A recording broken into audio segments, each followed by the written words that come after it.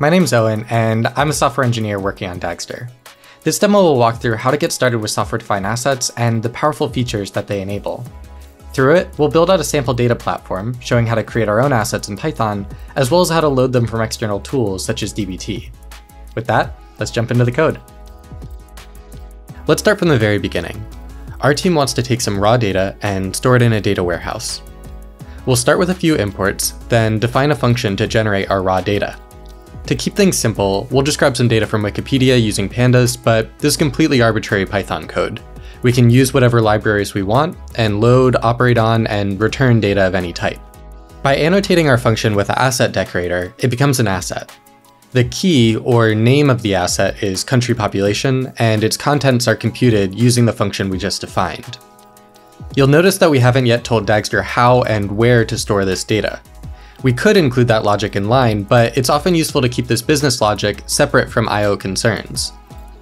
By default, our assets will be stored as pickled files on our local file system, but this behavior is completely customizable, and Dagster has built-in support for storing assets with major cloud storage systems, such as S3, ADLS, and Snowflake. We'll come back to that in a minute, but for now let's spin up a web server on our local machine to view this asset in Dagster's UI. Because we've just defined this asset, its data isn't stored anywhere yet. We can kick off a run to fix this straight from the UI. We can monitor its status directly from this view, seeing that a run is currently refreshing it, or we can jump into a live updating timeline to view detailed logs as they come in. Once the run successfully completes, our data is stored and ready to be used. From here, it's natural to want to take our new data and do something with it. For example, we might want to use the raw population data and aggregate it per continent.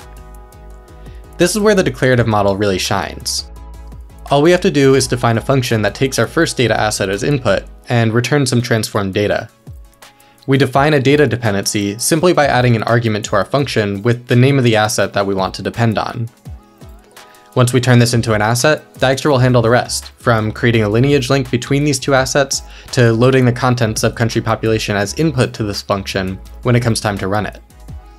If we go back to the UI and reload our definitions, we'll see our new asset, which indeed depends on country population. We can now kick off a run to refresh one or both of these assets. While that's running, it's useful to take a step back and consider the benefits we're already getting out of this declarative model after just a few lines of code. At no point in this process did we need to think about tasks. We just wrote the code necessary to compute the contents of our assets, and the orchestrator was able to string these definitions together to execute them in the proper order. In addition, our orchestrator has direct understanding of the assets that it's responsible for, giving us insight into how they're computed and how up to date they are. Now that we have a couple of assets working smoothly, let's fast forward a bit and see how this scales. To keep everything organized, we'll break things out into separate files, then combine our assets into a single Dagster repository. First, we'll load in the population data assets that we just created. Now, we'll bring in a dbt project to transform and process our population data. We can load these dbt models as software-defined assets just by pointing Dagster at a local dbt project. Finally, we'll bring in a machine learning team that will use the data processed by dbt to train a machine learning model. These assets were defined in Python just the same as our original assets. Once again, the code inside these assets is completely arbitrary, and you can use whatever tools or libraries you want. With all these assets added to our repository, we now have a number of assets which are represented as pandas data frames in Python, then serialized as files on local disk. Instead of these pickled files, we might want these data frames to be stored to and loaded from Snowflake tables. We can tell Dagster to do that by importing a built-in I/O manager and applying it to our assets. You might have noticed that changing the storage location of our assets didn't require modifying the definitions themselves. This makes it easy to write unit tests for our assets, as the business logic stays decoupled from the external systems where the asset will be stored. Each asset can be assigned a different I/O manager, allowing precise handling of storage behavior. Now that we have some more assets defined, let's head back to the UI. The first thing we'll notice is that our original population assets now have some downstream dependencies. When we loaded our assets, we separated them out into different asset groups, giving us easy to parse views of data assets associated with specific projects or teams. Right now, we're just looking at the population group, but we can also look at the other groups of assets that we loaded. These are the DBT models that we loaded as assets in Dagster, containing all of the same lineage information as the original project. And these are the forecasting assets that we loaded from our machine learning team, which consume some of those DBT assets as input. If we go to the global lineage graph, we get a total view over all of the assets in our data platform.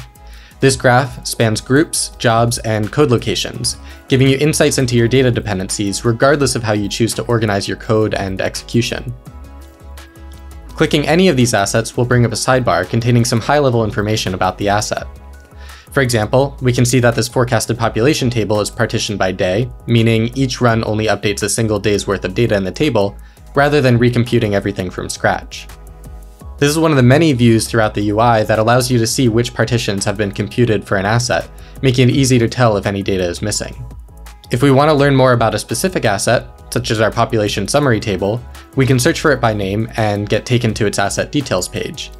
From here, we can see information on every time it's been materialized, its definition, and which assets it relates to. If we want to refresh this asset, we can do that directly from this page.